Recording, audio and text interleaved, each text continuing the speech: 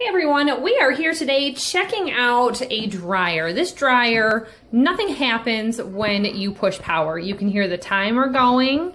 I've tried it on the different cycles and it is advancing as far as the timer goes. So we know that that part is okay. So the start button could be shorted out. It could be the thermal cutoff fuse blew from a faulty high limit thermostat. We're checking this all out. So the first thing to do is to make sure that your dryer is unplugged from the wall before you proceed. You can sometimes get by without disconnecting the dryer vent. Other times you may have to take it off to be able to get this back panel off. It's real simple to take this off.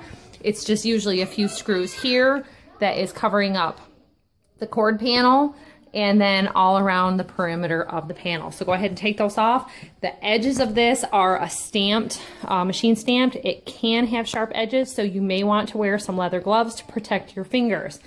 It's normally a 6mm nut driver. If you take a screwdriver with a removable end, that's usually the right size for a good fit to take these off. And they generally come off pretty simple.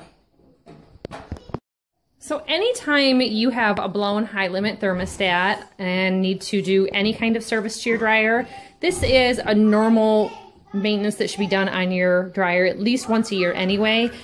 Take this back panel off, vacuum it on both sides to make sure that these air vents are not clogged. A lot of times they are filled right up. Check your dryer vent going to the outside of the house, right up there, and check the vent on the outside to make sure that the flap is opening, that there's not a bird's nest or any kind of obstruction up there. And check in here also. This is getting into your blower wheel housing, and to be able to take this off to clean it, you have to make sure this is a top lint dryer clean out. Pull that out and set it aside. Magnetic trays work really great for these little screws so you don't lose them as well. And again, watching your fingers.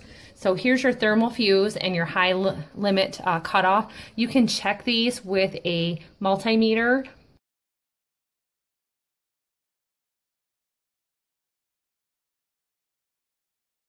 And if you get a reading of infinity, it's saying that it's working. Anything else, it's not. So usually what happens is something went wrong, blocking the inside of the dryer. Different little materials could fall down in there and block the blower wheel from going and basically let the dryer get too hot. Then it stops and sends this to shut off so that you don't have a house fire. House fires do happen because a lot of times this cabinet down here gets an excessive amount of lint built up in it, dust, cobwebs, and needs to be cleaned. Now this dryer was serviced not that long ago, and if we were getting into like a heater element, then we're looking into this situation here. So today we're just gonna take these out and test them.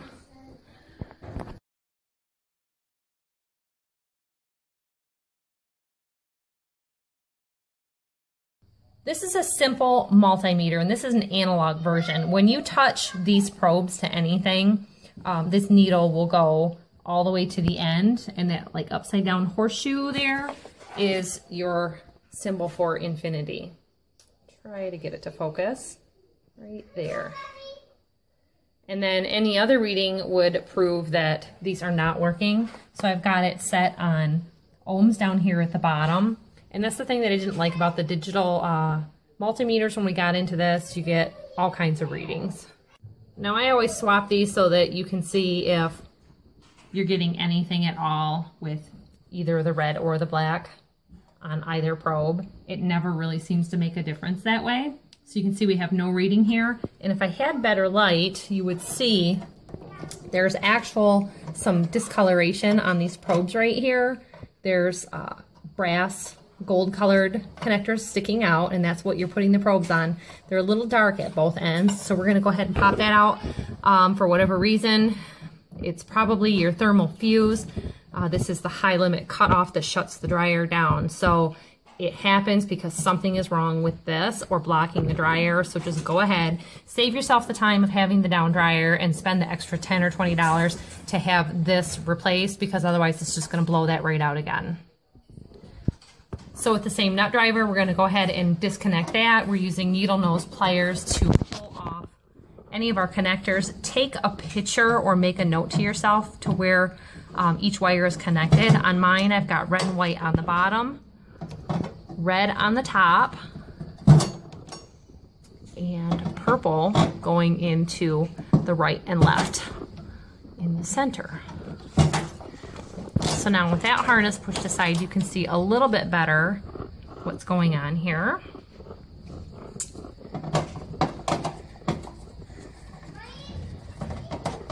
And we can test this as well and see what it is reading.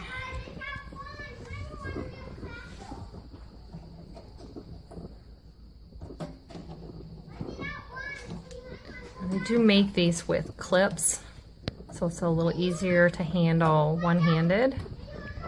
So right here, I've got no reading.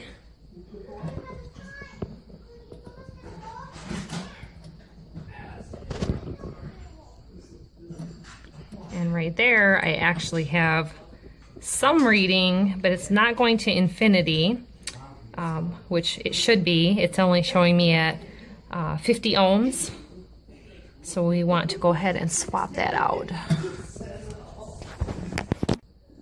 So to remove the high limit thermostat, you just remove the screw and wiggle this right out of its fitting.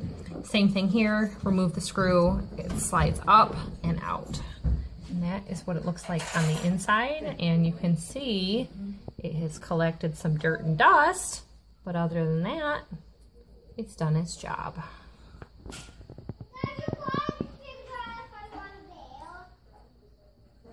See right there, you can see those burnt edges? That was the telltale before testing it that it was bad. So real quick, I'm just gonna address that this vent pipe was crushed. See, that's a soft aluminum. The rigid pipe ones are really great for this because that's not gonna happen. With some cleaning, this got pushed back too far against this pipe, created a constriction right there, and any excess lint was kind of building up in that spot. I took it all out, I cleaned it, I shook it out. There was a good amount in there, but not so much that it was gonna be a huge problem. So right up close, here's our opening so that you can see. And here are our new replacement parts. This set came as a pair off of eBay for just under $9. Through other websites, just this piece is roughly $20 to $25, and this one anywhere from $12 to $15. So this was a great savings. The only difference is this does not say FSP or factory certified parts. We're just trying to get things going. They basically are all made in the same places, same specs, and have the same numbers. You just want to make sure that your voltage and your amps are a match, and we are good to go. So we're just going to get this hooked back up. So a little fire safety tip for you is to take this back cover off, take this panel out, clean the blower wheel, the housing, clean the inside of the cabinet to reduce risk of fire. Okay, so this just goes in this little slot, prongs facing out for hooking up, and there's a little slot at the bottom that will help you hold it in place. And we're just going to take the short screw that was provided, our nut driver. I apologize, I know my hands are in the way. And now we're just going to do the same thing with the high limit thermostat.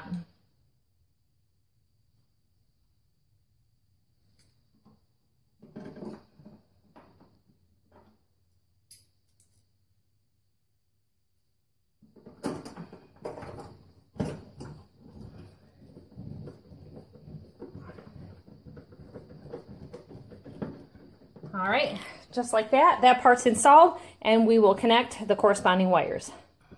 Now a little tip for you for homeowners and handymen alike, take a picture or make a little video clip so that you know which wires go to which prongs, because it really is helpful in the end and saves time. Then you don't have to put it together, find out that it was wrong, take it apart, and redo it. So while we're in here, I'm gonna go ahead and dust off these contacts here and make sure that that is clean and good, and we will button everything back up. And like I said, this is where you're gonna wanna do your test to make sure that it is going to work. Now, I'm sure you probably could put the back panel on with it plugged in, but for safety, we always unplug it anytime we are working with a screwdriver. just to make sure that we are properly protected, not having to worry about a safety ground, and that we're not going to get electrocuted. So as I mentioned before, make sure that you have cleaned the cabinet out and dusted it. Make sure that you clean this back panel and that it is ready to be put back into use. And I find that it is very helpful to start right here in the middle to hold the whole panel up straight.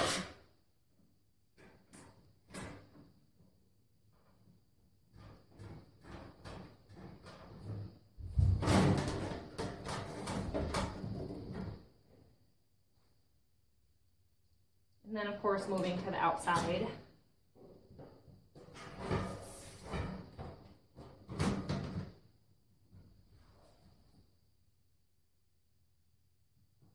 And then, of course, moving to the outside, making sure that you have all of your main corners lined up. It can be hard to get these on square sometimes.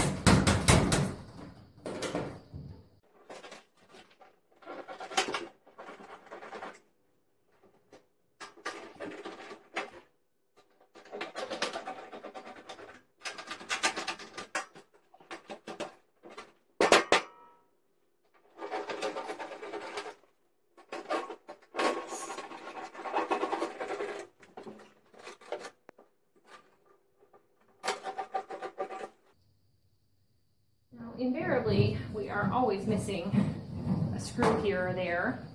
I believe these are number 8 size screws, but in general, I make sure that the sides are always buttoned up, and if you have to leave a screw, you can leave one at the top.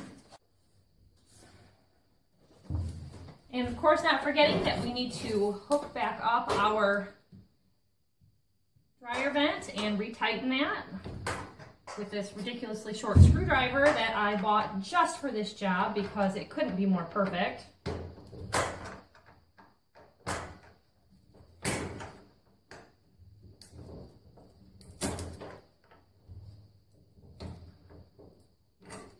All right, that's nice and snug, and we can push it back up into the position that it is supposed to be.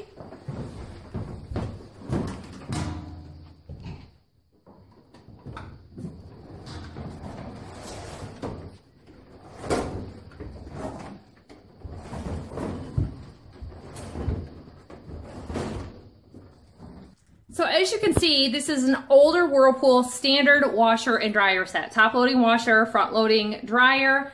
I got this washing machine used for my mom when she had moved away up north, and it has been in this house for probably 8 to 10 years and been virtually maintenance free. The dryer itself, this is the first time I've ever had an issue with it at all. So for $8, I was able to fix this dryer, which was caused by my own stupidity when I pulled everything out to vacuum and clean and shoved it back too far. I never thought to look behind it for the clearance. My drain pipe that goes right here behind the washing machine is running down low and behind the dryer. So if you can avoid these soft, flexible aluminum dryer vents and go with the rigid duct type, you'll be much better off. And this is like what I'm talking about. For a dryer, it's probably roughly 4 inches, maybe 3 inches. And this is heat ducting that is probably like 6 to 8 inches. I'm sure you can pick up any of the dryer venting on Amazon, at any supply shop, any big box store, and get right back into business. But eBay was what I needed for this. You can always go to appliancepartspro.com, Sears Parts Direct. It is a great source for finding what you need. Thanks for watching, everybody. If this video was helpful to you and saved you money, give us a thumbs up. Don't forget to subscribe, and you'll find out when the next video comes out. We'll see you next time. Bye-bye.